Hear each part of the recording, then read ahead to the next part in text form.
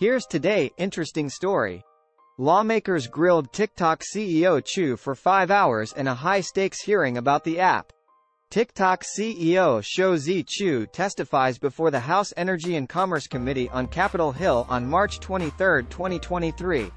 The hearing was a rare opportunity for lawmakers to question the leader of the short-form social media video app about the company's relationship with its Chinese owner, ByteDance, and how they handle users' sensitive personal data.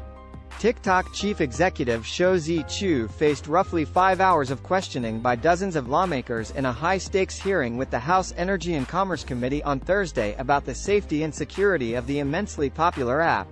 Republicans and Democrats alike grilled the 40-year-old Chu about China's relationship with his company, data privacy, possible teen addiction to the app, misinformation and fentanyl. Front and center were concerns that TikTok's parent company ByteDance might be sharing data from U.S. users with the Chinese government. To the American people watching today, hear this. TikTok is a weapon by the Chinese Communist Party to spy on you and manipulate what you see and exploit for future generations, said Committee Chair Cathy McMorris Rogers, R. Wash. Rogers asked Chu to say, with 100% certainty, that neither Chinese authorities nor employees of TikTok parent company ByteDance can use the app to spy on Americans, or promote content favorable to Chinese interests. Chu said TikTok does not promote or remove content at the request of Chinese authorities. He said the app is free from any manipulation from any government. Rogers shot back, "If you can't say it 100% certain, I take that as a no." Chu's appearance comes soon after White House officials told TikTok that it must divest from ByteDance, or face a severe punishment, including the possibility of a ban. A growing chorus of bipartisan lawmakers view TikTok as a threat. They fear China's authoritarian regime could use the app to spy on, or blackmail, the millions of Americans who use it every day. After the hostile hearing, TikTok spokesperson Brooke Oberwetter said the day had been dominated by political grandstanding that didn't acknowledge TikTok's current attempts to address the issues raised by the lawmakers. Also not mentioned today by members of the committee, the livelihoods of the 5 million businesses on TikTok or the First Amendment implications of banning a platform loved by 150 million Americans, Oberwetter said in a statement. While U.S. officials have not offered any evidence that Chinese authorities have accessed the information of Americans on the app, national security experts say it is a real possibility.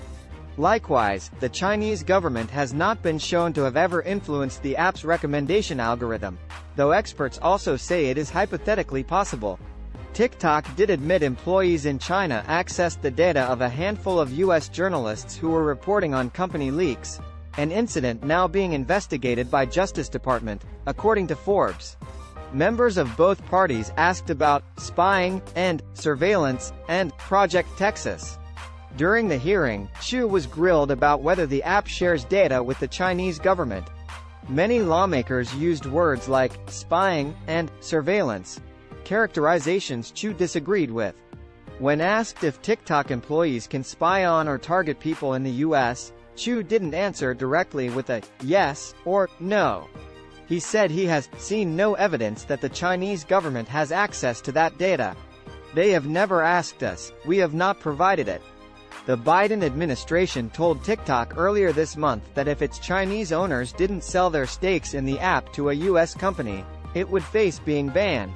TikTok offered an alternative it's currently working on, called Project Texas.